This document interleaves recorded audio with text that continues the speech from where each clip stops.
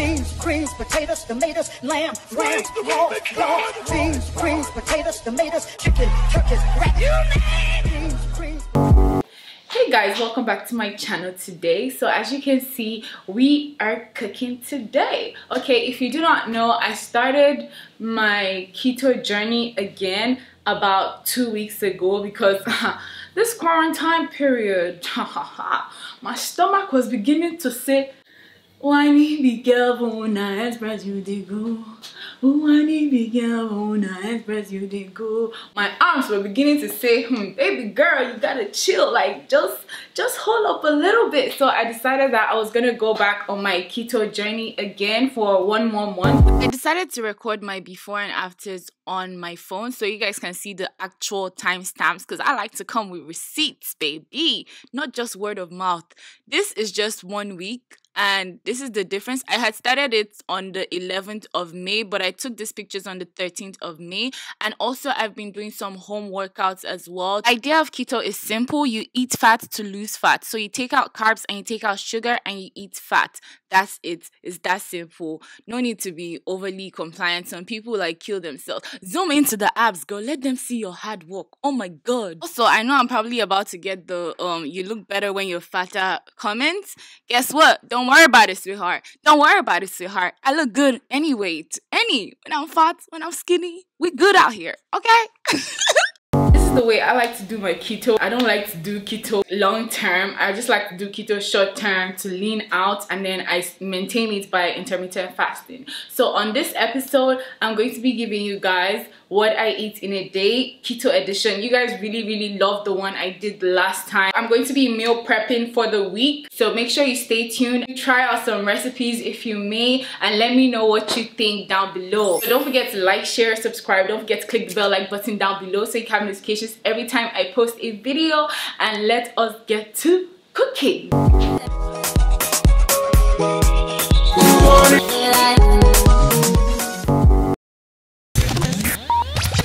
So for breakfast, I'm going to be making some keto pancakes. First, I need my eggs, sweetener, almond milk, cream cheese, some cinnamon, baking soda, and coconut flour. I'm going to be using my coconut flour, and I'm taking just a cup of that. You can use almond flour if you like. That's even more compliant for you.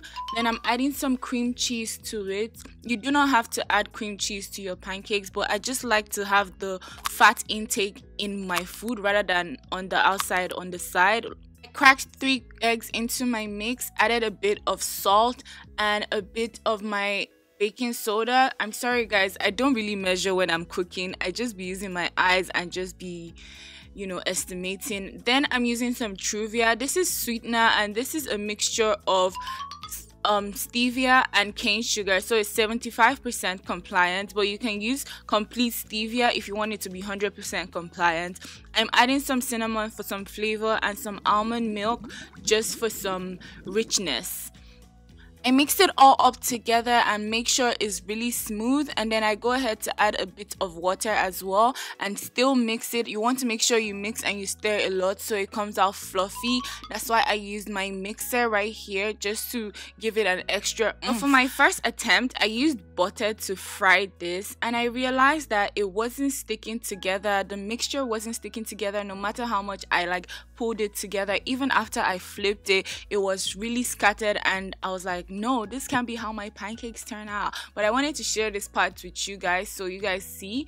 I decided to go in and add some psyllium husk to my mix, to the pancake mix, to see if that would help, and that really did the difference. So this is the psyllium husk I used. I'm sorry that I didn't capture it well, and I switched from butter to canola oil. It's still 100% compliant, so I used that instead, and my pancakes came out so nice, so thick, so fluffy, and they were stuck together. Yeah.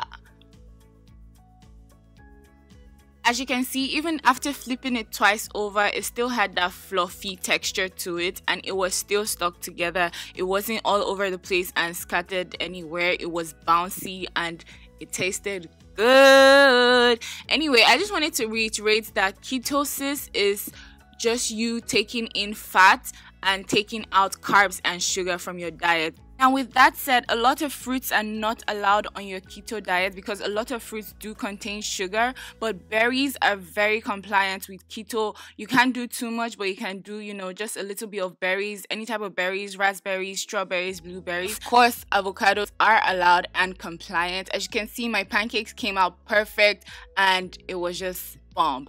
Now it's time for lunch, and for lunch I'm going to be prepping my chicken. Now I just put my chicken in a bowl and I'm going ahead to season it with some pepper, some adobo seasoning.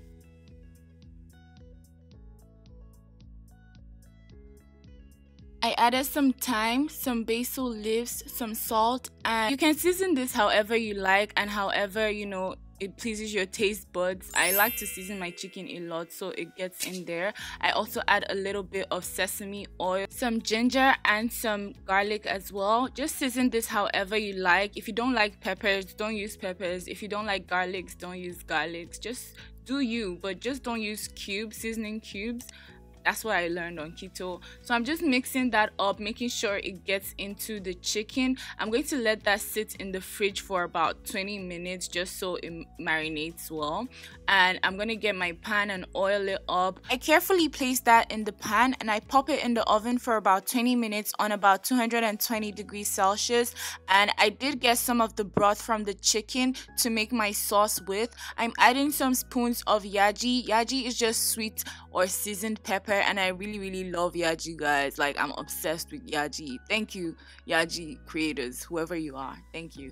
Anyway, I go ahead to add some of my fat intake into this sauce. Like I said, you have to trick your body when you're on keto. You eat fat to lose fat. So now I'm adding some cream cheese to the mix and I'm adding some butter to the mix. Then I'm popping that into the microwave, and as you can see, it makes a really nice sauce. And this sauce is actually so tasty, guys. It's so nice. And then it has your sufficient fat intake in it, so it's a win-win. I take out my chicken from the oven and I just coat it with that sauce, and then I pop it back into the oven for about 10 more minutes just so it marinates and it sits well on the chicken. Like I said before, keto, you have to just keep away carbohydrates and then take fat. You can't really do this and cheat, because if you're taking this much fat and you're eating rice on the side or yam on the side, you're just going to add weight instead of losing weight. So you're tricking your body on keto and doing away with energy sources from carbs and sugar. You make your body think fat is the energy source, so it targets the fat and it takes out fat from your body, and that's how you lose weight so fast on keto. You just don't cheat and it works. Trust me, keto works. You don't even have to be like 100% compliant. Just don't do carbs. You know, I won't just tell you not to do carbs without giving you a replacement. I really love cauliflower rice for my replacement for rice, and it really tastes so good. You can either dice it up yourself like the one from the left, or you can buy the riced version on the right, and it's the same thing. All you need to do is to pop it in the microwave for about 5 minutes. You don't need to cook, you don't need to steam, and it tastes so good. It literally tastes better than rice to me. Like, I love it, and it's so healthy. The fact that it's veggies is just perfect. So I'm just gonna serve that up as rice. Like, you see, it looks like rice, it tastes better than rice. It's just, you know, not carbs, and that's the difference. So I'm gonna serve that up with my chicken and some broccoli to the side. You want to make sure you take your veggies because your skin needs this, especially because you're taking so much fat. Your skin needs the veggies to balance it out. So I'm gonna just, you know, sauce up my riced vegetables with the sauce from the chicken, and this tastes so good. And the chicken, I know it looks like it tastes peppery, but it's not. Yaji is literally sweet, more sweet than peppery. I'm just adding a little bit of parsley because I'm bougie. And broccoli is my choice vegetables for the day, and our food is ready. Now for dinner, this is so interesting, guys. Trust me on this dinner. I'm so proud of myself for this dinner, guys. It tasted so good. Anyway, I'm using 3 cheese, which is the medium cheddar, mozzarella, and parmesan together. I place a little bit of that in a bowl and I pop it in the microwave for about 1 minute. And as you can see, it comes out, you know, sticky and all of that. That's okay. I'm gonna pop in 1 egg yolk and just keep the rest of the egg for later. You're going to use it later.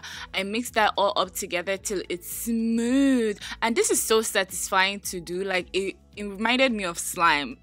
Weird? No. Okay. Yeah, so I'm just gonna mix that up together until it is smooth. This is sufficient fat intake. I realized that I like, you know, making my fat intake in my food rather than serving it on the side, like putting mayo on the side or putting cheese on the side. I like it like inside the food itself. So I just use some parchment paper or some baking paper, and I just place that on top, and I place another one right over it, and I go ahead and flatten that mixture out together until it is completely flat. Now after that, I'm gonna go ahead and slice this up. Now mind you, this is my attempt to make keto pasta, so this is my replacement pasta because I'm a pasta girl. I love me some pasta. So you know, when I do keto, it's not easy. I place that in the fridge for about 20 minutes, and then I pop it out and I separate everything up just so it's nice and just so it looks like pasta. Okay, just trick your mind, trick it. Remember guys, do not be scared of fat on keto. This is literally the basis of keto. I know in your mind you're like, this is all fatty food, oh, cheese, milk, all these things, oh my god, wow. Anyway, I pop that into boiling water and I leave that in for about 20 minutes, and it just softens it up, and then I scoop it back out and I leave it to the side and I make my sauce. Now let me tell you, it doesn't taste like pasta, but it tastes so good. It tastes so good. It tastes so good, guys. Trust me. Oh my god, I love this dinner. Now for my sauce, mind you, I was just attempting to make me some Alfredo Asian type pasta because I missed that. So I chopped up my garlic, my onions, and my bell peppers. Now I go ahead and prep my shrimps just for the sauce. Now let's get to frying. To fry this, I'm using my sesame oil. My sister put me onto this and I'm just so in love with how it tastes and it's so compliant. Now I'm adding my veggies and I also added some scotch bonnet like I told you guys before. So I'm gonna go ahead and add like half of my onions and the garlic and the scotch bonnet and a little bit of the bell peppers, and I leave the rest on for later. And I just stir and saute this. My heat was a little bit too hot, but it still worked out. I add the rest of the egg. The rest of the egg we used from the keto pasta. You remember we used the yolk, so I added the rest of the egg into this mix and I just let it fry with the mix. Then I popped in my shrimp and I let that sit for a minute just so it cooks the shrimp a little bit.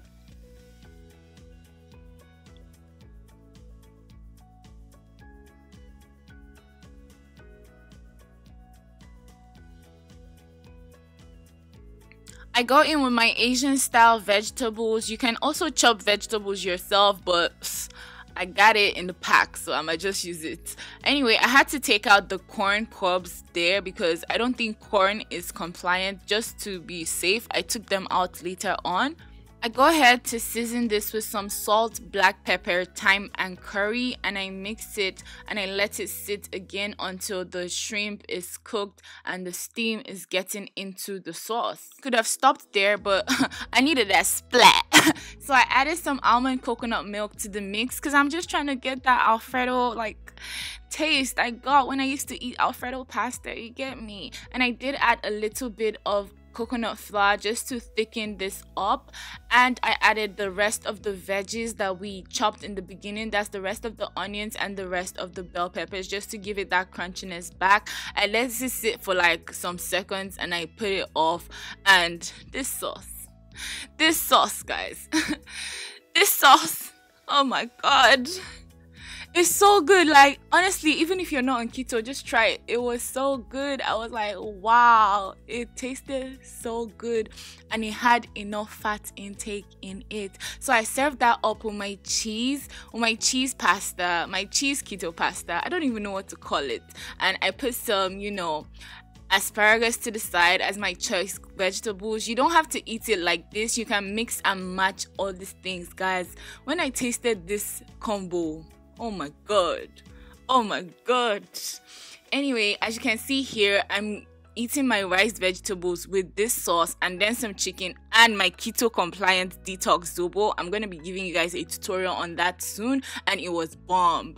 As you can see, your girl is ready to chow. In fact, the combo I have is just a mixture of everything else. So like I said, you really don't have to eat it the way I mix them up. You can mix them up however you like, because I mix them up however I like during the week. I can mix chicken, I can mix something else and just, you know, insert into meat some, what are these? Some green beans. I got beans, greens, potatoes, tomatoes, greens, beans, potatoes, tomatoes, greens, beans, greens, beans. Okay guys, so yeah, that's it for this video. Don't forget to like, share, subscribe. Don't forget to click the bell like button down below, because I did a whole lot of these videos for you guys and I hope you guys enjoy it. Follow me on my social media accounts, my Instagram, Snapchat, Twitter, TikTok, everywhere. Like we're out there. Let's cook together. And if you do try out this recipe, make sure you tag me on Instagram. And I'll see you guys in my next video. Bye.